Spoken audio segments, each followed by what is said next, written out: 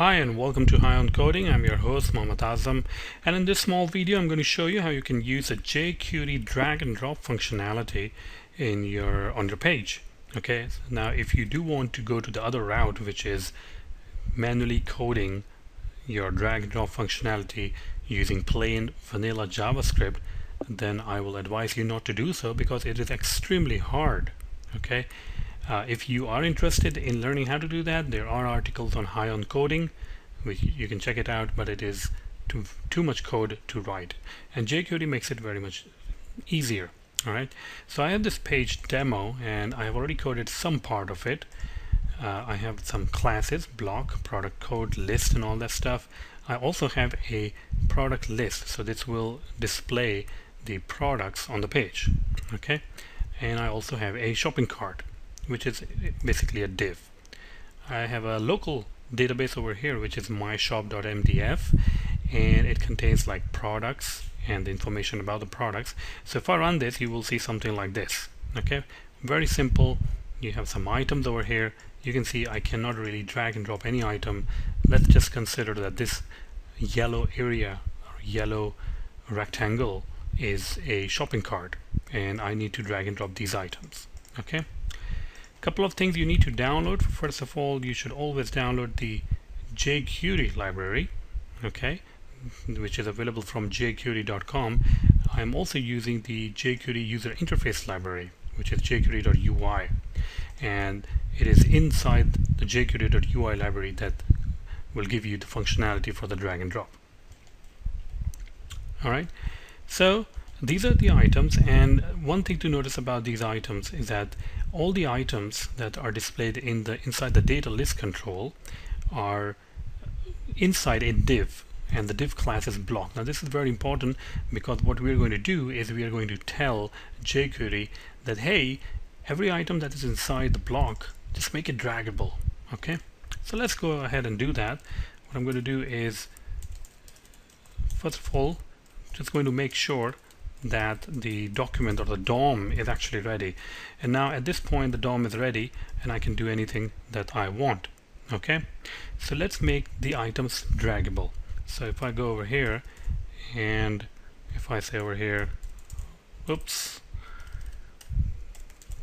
block dot draggable, and that's all you need to say to make the items for the class. So each item having the class block will be draggable now. So let's go over here and refresh the page. So these are all the items that have the class block, and you can actually see now I can actually move the items. Okay, I can move any of these items because each of these items have the class block. But that is not really what I want. Most of the time you won't be moving the products just like this, right? Consider these products as a showcase products. Alright, so what you want to do is to move a clone of the product to the shopping cart. Well, this is very easy to do because of the draggable options that it provides, or type of filters. So I can simply say helper, and I can specify the helper over here, which is clone. Okay, this is going to clone the elements when I try to drag them. So now let's say if I want to drag this particular thing, you can actually see that the original stays over there, but I'm dragging the a copy of it or a clone of it.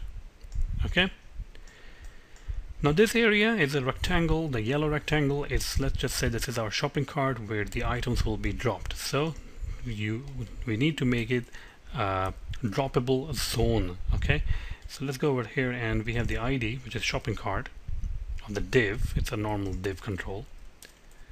Is it the ID or is it, okay, so that is the ID. So we're just going to say this dot droppable. I'm using a Visual Studio 2010, but of course you can do everything with Visual Studio 2008. Okay, so there are a couple of options, couple of things that you need to realize. The first thing is that what kind of items you can drop inside the drop zone or the shopping cart. Well, we're going to say that, okay, we can accept all the items that have the class block. And you remember what class block items are, right? They're all the items that are inside the data list controls, which are basically the items you want to display on the page. The next thing, and this is the important one, is the function, the drop function, or the drop event.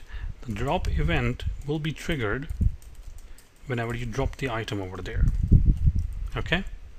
So now, let's say that you drop and you want to say alert, or you want to say over here, item dropped. Okay? So let's go over there and refresh the page. And we're going to say, we're going to drop it, and you can see that it says item dropped. So basically that particular event is actually firing, but we want to add the item. Okay, so this is pretty easy to do. I'm just going to say dropped item equal to, I can say UI.draggable. So this is the the item that is being dragged. I'm going to create a clone of it, and then I am going to simply add the item, or append the item to the control, which is our div shopping cart control. Okay, and this is all I'm going to do. So let's go ahead and drop the item. You can actually see that the item actually persists over here. I can add different items.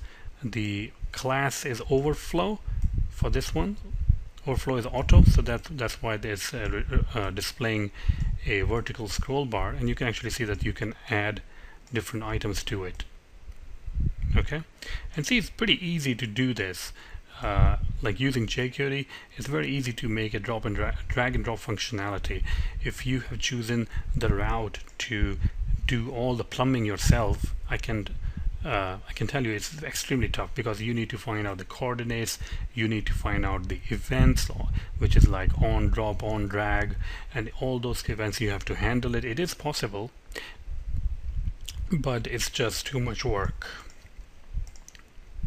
So that's pretty much it. In the later videos, I'll show you how you can perform some sort of an AJAX action. You can also perform counting the number of items that you have dropped.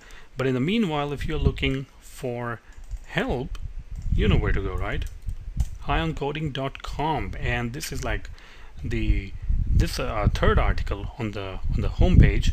If I click on it, you can download the source also from there, which is creating shopping cart using jQuery drag and drop part 1. And hey, when you're there, click on the like button so your other friends will also know that you're reading this cool article. And it has all the code and everything that you need, and you know, you can download the code, which is right over here. And if you like this video, how about some donation? You can always go to the donate page and donate a one-time donation, a monthly donation, which is like only $2 monthly, $5 and $10. Donation allows us to write more articles, actually, to support the bandwidth, and to produce or to buy kind of like better machines to produce these videos, because each HD video takes a lot of time to decode. So that's pretty much it. If you like the article, if you like the video, press the like button so that your friends will also read this cool article about jQuery drag and drop and how simple it is to implement the drag and drop functionality using the jQuery API. Thank you very much.